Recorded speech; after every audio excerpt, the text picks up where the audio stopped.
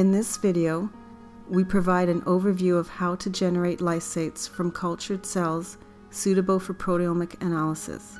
Following incubation of the cells in culture, it is critical to prepare your lysates quickly for ex vivo analysis.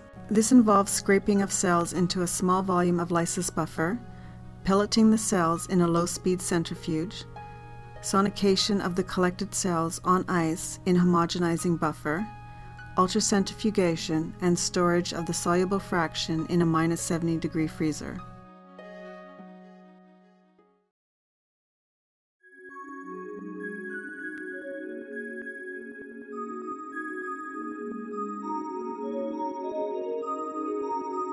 Prepare the Kinexus lysis buffer part number E by adding it to the lysis buffer cocktail containing protease inhibitors and DTT, part number D, and store the vials on ice.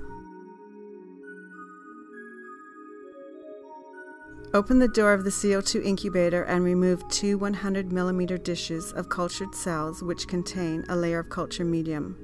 The dishes should be labeled as control and treated. Transfer the dishes into the laminar flow hood and aspirate the medium using vacuum suction.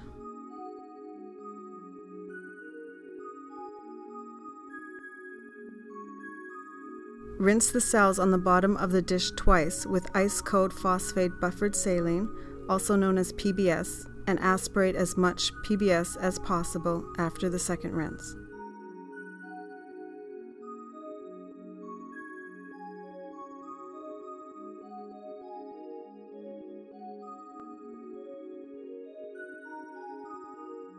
Add 100 microliters of the Kinexus lysis buffer containing the lysis buffer cocktail to each dish using a pipetter. Scrape cells off the dish using a rubber policeman. Collect the resulting cell suspension from dishes and transfer it to a 1.5 ml pre-labeled microcentrifuge tube, which is kept on ice in a beaker.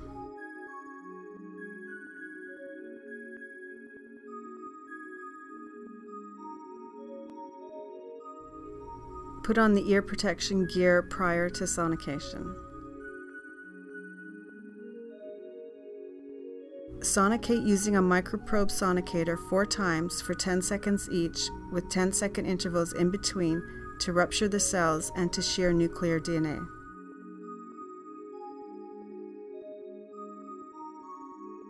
Transfer the lysates from the microcentrifuge tubes to ultracentrifuge tubes and balance the weights using a scale.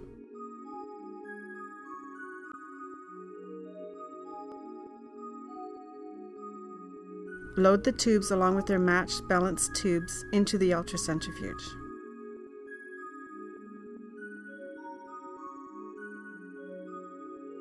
Centrifuge the resulting lysate homogenate at 90,000 G or above for 30 minutes at 4 degrees Celsius.